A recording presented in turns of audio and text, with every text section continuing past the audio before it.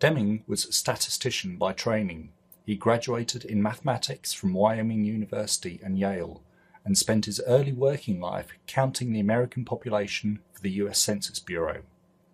Facing this laborious task, Deming set about applying his statistical methods to speed things up. He believed his procedures saved the Bureau several $100,000.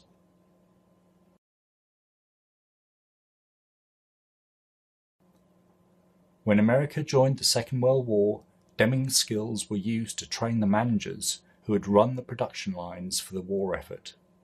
Deming's work methods were based on a rigorous application of statistics. Eliminate waste was a key message he created, and dramatically reduced the waste by scrapping and reworking of scarce raw materials.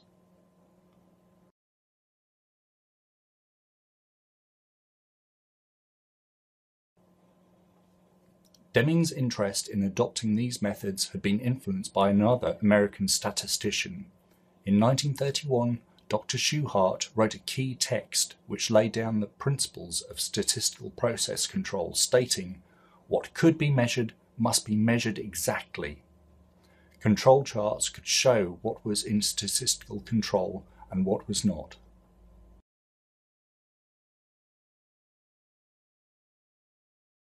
The war, conventional and nuclear, destroyed Japanese industry.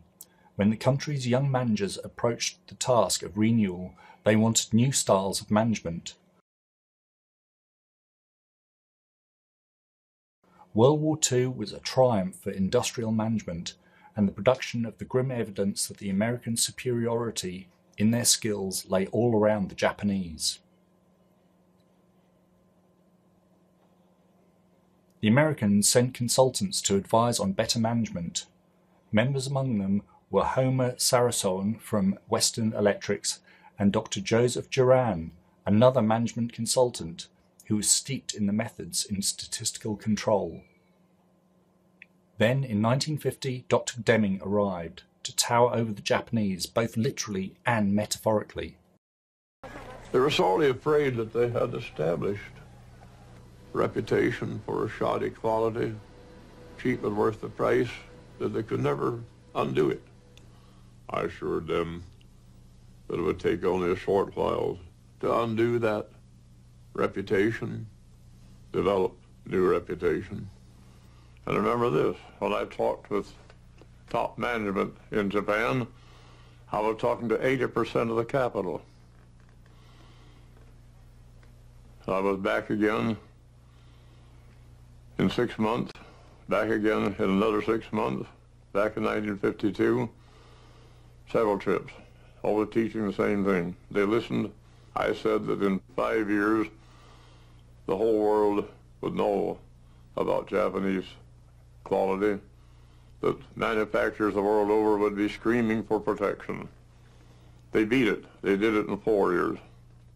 Despite the dry statistics, Deming's theories are very sensitive to people. His fishtail diagram illustrates how any system is the sum of its human parts. People in a system must cooperate the one with the other. The system must have an aim. Everybody must know about it. Know what his job is, who depends on him, whom does he depend on. Then there's joy in work. Because you feel you belong, you're important, you're really part of the company. You know when you've done a good job and have a chance to do it. That's all people ask for.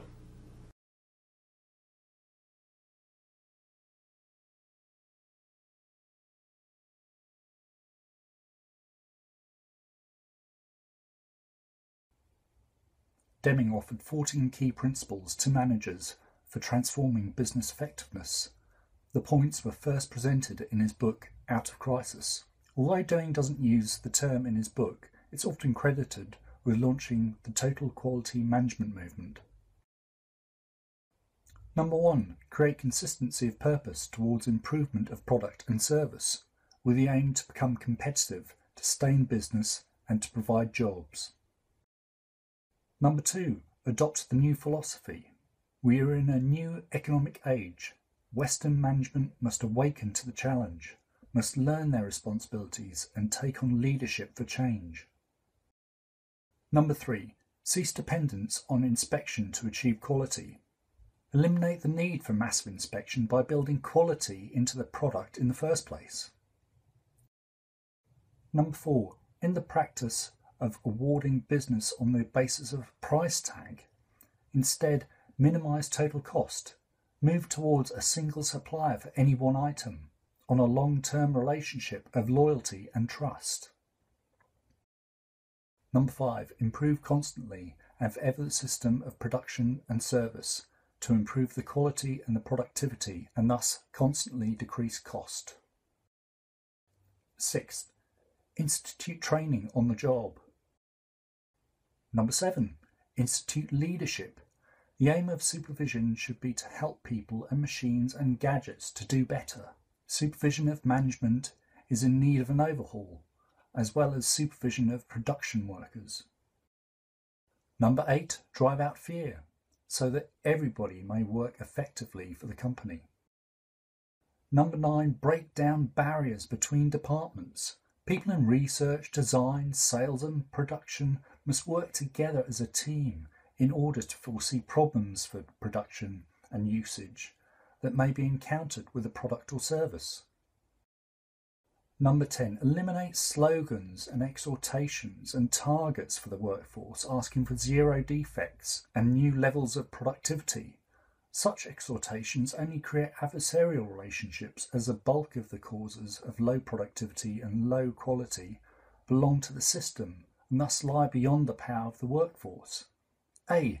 Eliminate work standards, quotas on the factory floor, substitute with leadership.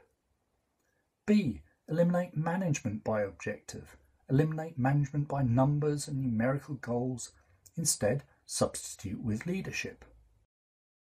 Number 11. Remove barriers that rob the hourly worker of his pride of workmanship. The responsibility of supervisors must be changed from sheer numbers to quality.